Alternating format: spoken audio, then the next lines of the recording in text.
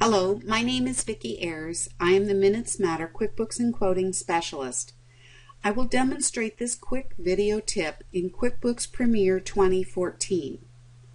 QuickBooks 2014 has some enhanced editing features for email templates. Let me show you how it works. If you go to your Edit Preferences and choose Send Forms, and the Company Preferences tab, you'll see a drop-down menu where you can choose the different kinds of transactions that you might want to email, and you might want to edit the default template that comes up automatically. So I'm going to choose the estimate template. In the estimate template, I've done a couple things here. I've told it to BCC my email address every time I send something out of QuickBooks. That way I can create a paper trail, a digital paper trail of the emails that I've sent to my customers through QuickBooks.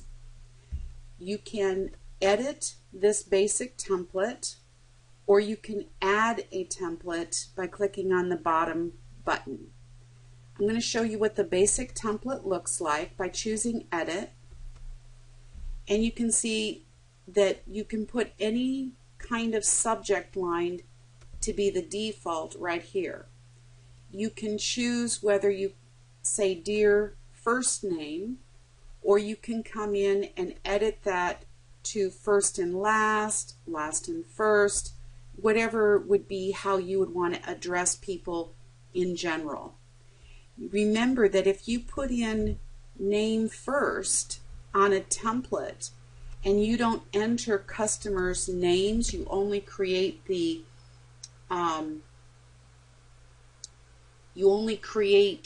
customer name in the customer name field. I'll show you that in just a minute. It won't autofill anything here. It'll say something like Dear Customer, which would be just a little cold.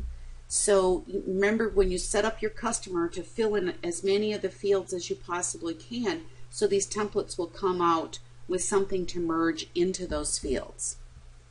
Now we're just going to say cancel, and we'll go back and say let's add a template. We want to give our template a name, so we know that this template is for estimates and it is using the first name, and it's our default. So anything that when you see this in a list, it would make sense to you to choose it. The subject line defaults to merging the estimate number here, and you can add other fields where you like. So if you wanted to put in any of this other information, the transaction total, something like that, you could add that to this. So they've defaulted in this template to the name first and last, and we'll just insert the field there for name first. So I highlighted where I wanted, and then I went down and said insert the field here. And you can add something to this template, maybe your tagline. So if you have some kind of verbiage that you like to put at the bottom, you can add more things to it. We still can't add an image like a logo or something to make it a little prettier, but we can do a lot more as far as inserting fields and things like that. So let's save that.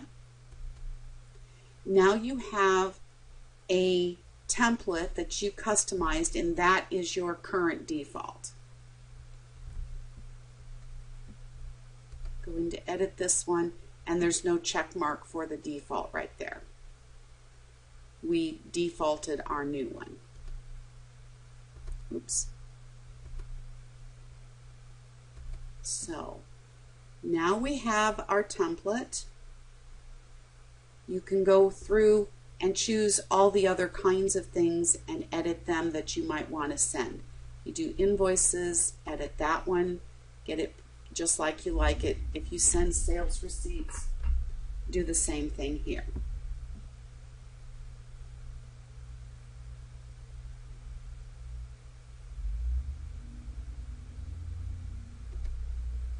Now, when you're in an estimate and you want to email, let's go back to find an estimate, and you want to email it, you can put the email address in here. This particular customer didn't have an email address, so I'll just add mine. That's another case where when you don't have things entered in ahead of time, it won't create it automatically for you or do it automatically. Say OK.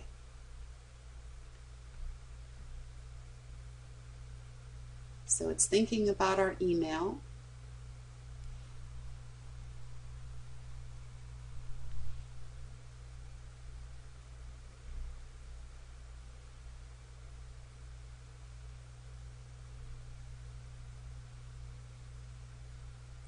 And here it comes up with our template. Notice it says Dear Customer. That's where it couldn't find a first name, so it just pops something in. But our tagline did come in, and our website and our phone number came up at the bottom automatically. Let me show you the setup where you want to make sure that the items are set in there for your customers so these things will be fast and easy. I'm going to just close this. I'm not going to send it. So if we go back, this is Drexel Furniture, Miller Kitchen. So if we go into our Customer Center and we look at Drexel Furniture, Miller Kitchen, you can see when I click on the Edit button that we don't have the customer's first name. I'll add a name here.